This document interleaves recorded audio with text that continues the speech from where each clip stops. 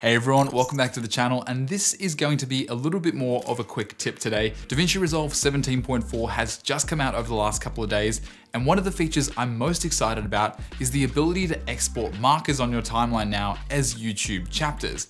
Now, this has been something for a long time. When I've finished a video, I have to go back and watch it and actually mark down exactly where certain time points are and write them manually into YouTube. And now you can do this automatically with DaVinci Resolve 17.4. There is a slight bit of a catch, and the catch is you have to upload it directly through DaVinci Resolve, which, to be honest, given my past experience, can be good and bad. It's very convenient, but the downside is if you're doing something like I am in terms of comparing video quality and trying to upload it at the highest bitrate, it's not going to give you that result. I would much rather choose my own custom export settings and just upload it manually. However, if you're just after the convenience, this is a really easy way to do it. So without any further ado, let's jump straight into it. All right, so we're here in DaVinci Resolve, and I've got a bit of a timeline here at the moment.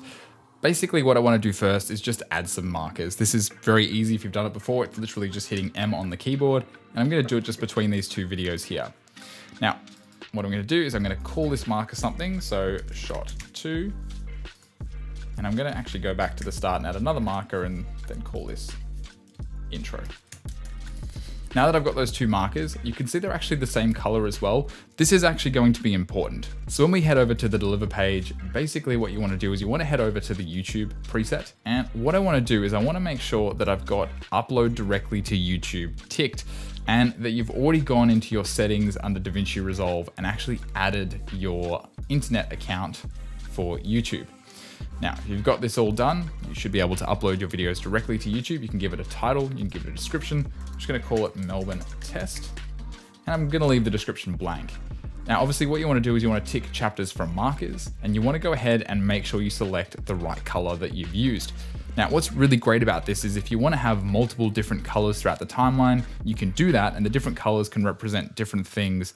So if you actually use markers for another purpose rather than just chapter markers for your video, you can obviously separate them out, which is quite nice. You can then obviously choose the visibility, and then you can go ahead and add it to the render queue. Obviously, once you hit render all, it's gonna go ahead and render that video. And then once it's done, it's gonna upload it directly to YouTube. All right, now that we're in YouTube, this is the page that I've got after I've uploaded the video. DaVinci Resolve has done this all for me. Obviously, I left nothing in the description, and the thumbnail is just chosen at random. And you can kind of see that it's actually put the chapter markers in for me as a description. It wasn't there before, so if we jump back, you can see that it's not in this description here, but it's added it automatically to the description here. So going over to the video page now, you can see that we've got our chapter markers, which we can find up here. Shot 2 at 16 seconds, and it's all been done automatically for us.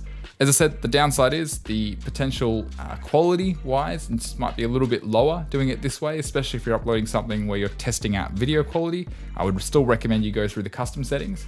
But what's also really nice is if you go back to DaVinci Resolve, you can also create these chapter markers just automatically from the video itself. So if I go ahead and call this Melbourne Test and render it out.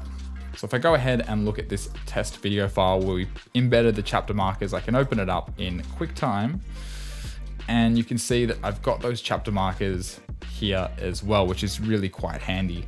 I think this is going to be great. Obviously, these won't be uploaded to YouTube. YouTube relies on having it in the description. So make sure if you want to have it done automatically through Resolve, you do that through the description, through the automatic upload through YouTube.